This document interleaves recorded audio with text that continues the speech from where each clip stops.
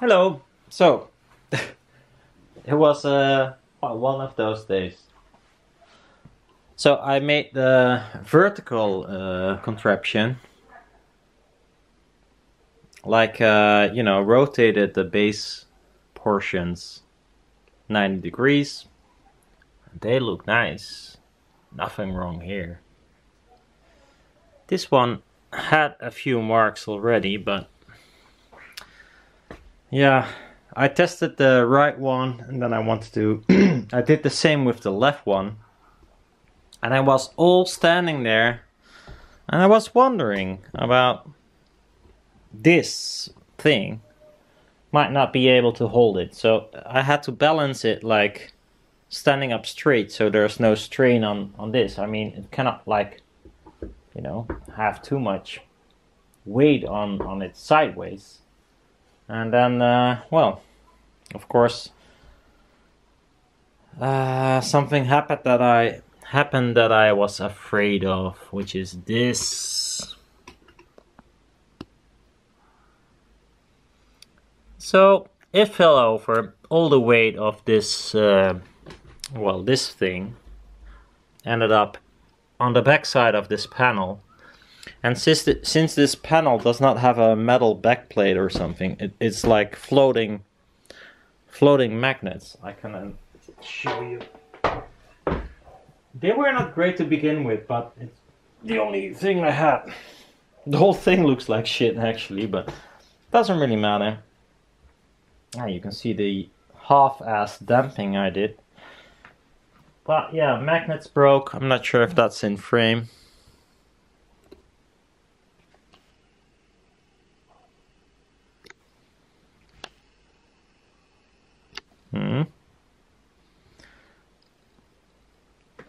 So the magnets broke, which is a shame, and protruded through the membrane. So the membrane is fucked. So there's no way of salvaging this, and these are just also a screw, which is kind of too bad. I mean, of course, the work is the biggest problem. I mean, these magnets were €2 a piece or something. So that's not a big deal. I mean, it's €12 then. No? €6. So not that money. But yeah, it also fucked up the foil on the other side. So, and these were not like, so it's like broken here. This one is fucked.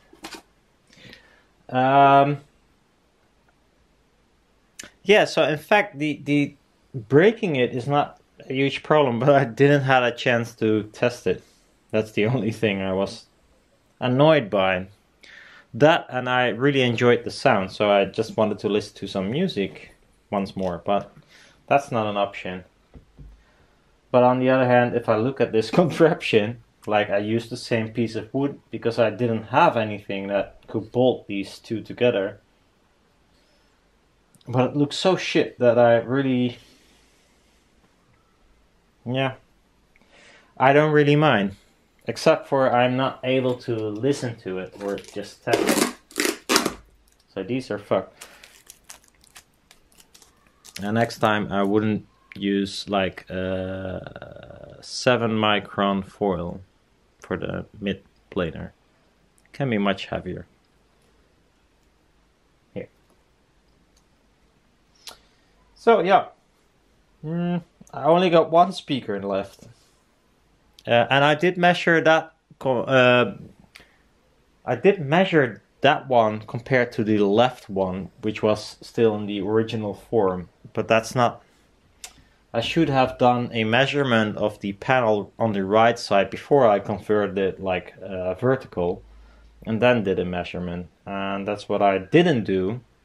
But I wanted to do with this one, because I did make a measurement of this one before I converted it to vertical. But then this happened. I wanted to sit on the couch, wanted to check something, and then the whole thing fell over. And I was like, no! And then, this stand like fucked everything up. So, well, that's it for these. I have to make a new mid-range mid-panel, treble mid-range panel, like tweeter mid-range. The rest is all fine, but if I do, then I might as well make it look a little bit better, I think. But I doubt, well, I had a lot of doubts about this.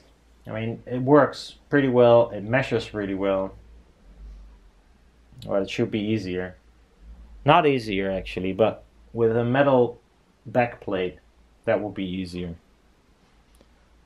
Since if it had a metal backplate, then this would not happen. Now the stand, this one, just went through the magnets and they broke. And then the whole thing collapsed. So yeah, and there was some imperfections, as in how close the magnets were towards the membrane compared from this one to the other one. So they were not usable in a proper setup. I mean, I can adjust everything in the DSP, of course, so I can make it work. But I knew I had to make something new that is the same. Because if you want to go passive, for instance, you're not gonna like compensate for stupid things like distance from magnet to foil. So yes, these were temporarily, so now they're fucked. So this is a good reason to make something new, I guess. And oh yeah, I noticed some things that the mid-range is far more efficient than the tweeter, so I probably will end up spacing the magnets outwards. It creates a less nice field for the mid-range, but it doesn't really matter. And hopefully I can ditch 2 magnets on each side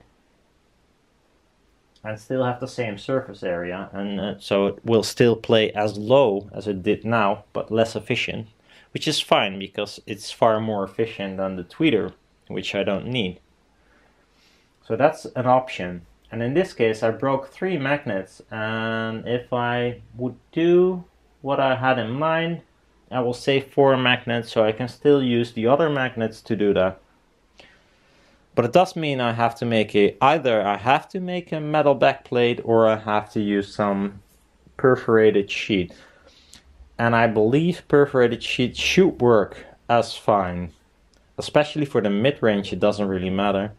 For the tweeter, it might inflict some cavity resonances, which I don't hope. Another thing is that the tweeter, in this case, so let me show you the backside. It's messy, I know. So there is no metal, and here the tweeter magnets, which uses double magnets, so it's 4 millimeters, and the material is, in this case, I believe 5, but normally I would use 3 if I use a metal backplate. And that means that the magnet distance from tweeter magnets to mylar is like 2 millimeters, which is way too much. I mean, you need more efficiency in the tweeter. And it's also possible because the excursion in the tweeter is almost nothing. But if I use like double magnets, which is 4 millimeters in total, it will be sitting against the membrane, which is not good. And the mid-range magnets will be away 1 millimeter, which is fine. So I actually need different magnets. Would be nice to have 3.5 millimeter magnets thickness, which is not a size that I ever seen. So I have to go with either 2 or 3, but 3 millimeter magnets are usually wider, which I don't like. So there's kind of a problem there. Or I should have them custom made or something, but that's not something I want, to be fair.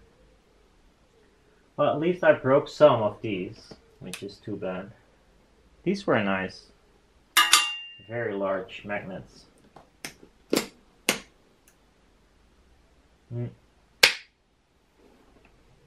Ooh, is this one alive? It's alive. It might be. So I might actually only broke 2, and I might break the 3rd one. How is this possible? This is half. Yeah, the one is alive. How?